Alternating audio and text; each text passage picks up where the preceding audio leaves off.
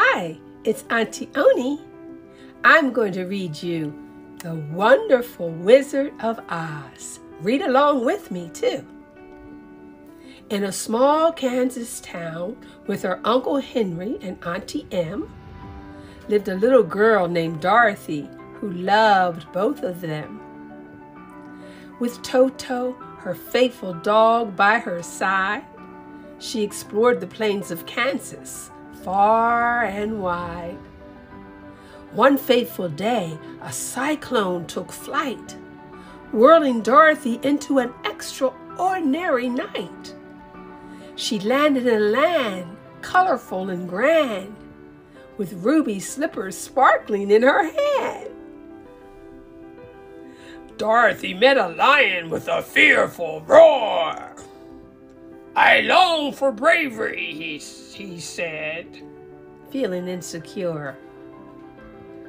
She said, "Together we'll find the strength we need to face any challenge and succeed."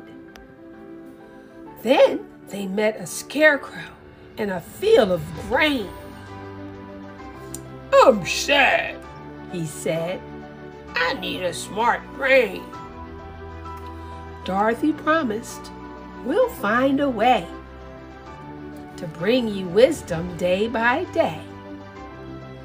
What else do you think Dorothy will meet on her journey? Let's read on and see. A tin man appeared, his heart made of tin, missing all of the feelings a heart can bring.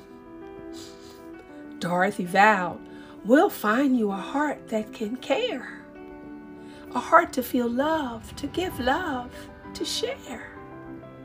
In Oz there is a wizard, so people say, who grants anyone's wishes, come what may." So off they went to find him. But oh, a wicked witch tried to stop them, casting spells with a twitch. "I'm gonna get you, my pretty." They went on together, never apart, showing courage, love, wisdom, and heart. Together they traveled the yellow brick road, asking the wizard's power so bold. They reached the Emerald City. The wizard lived there. It was gleaming and beaming, full of light everywhere. Now they stood before the mighty Wizard of Oz. "Why are you here?" And they whispered, "Because I come for courage," the lion said bravely. The scarecrow thought and then said, "Brains! I need some brains."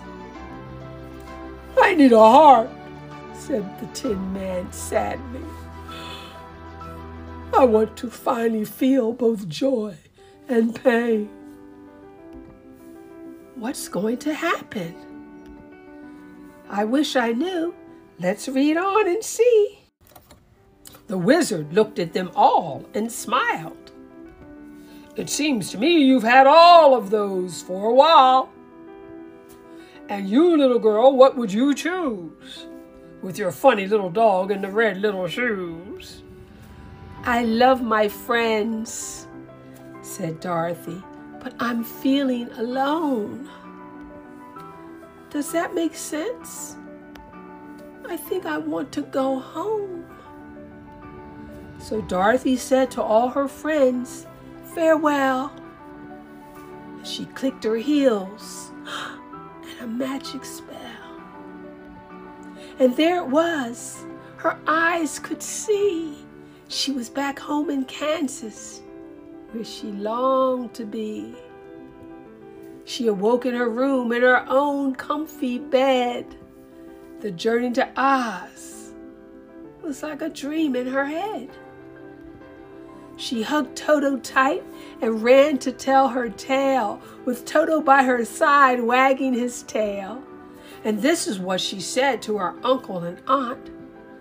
It's all adventures, come what may. Home is where you want to stay. So, we see that no matter where you go or what you want to be, there's no place like home. The end.